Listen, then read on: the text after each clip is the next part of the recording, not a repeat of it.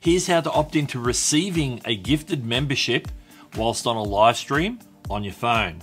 The first thing you want to do is click on the join button. This will open up the membership page. You want to click on the kebab menu, also known as the 3-dot menu. You'll see some options open at the bottom. Click on gift settings. That will open up and you'll see an option to allow gifts on this channel. So you want to toggle that on, and then next time you're on a live stream and somebody gifts a membership, you're in the running to receive that 1 month free membership. Now YouTube actually choose who receives the free membership, but you've got to be in it to win it. Subscribe for more.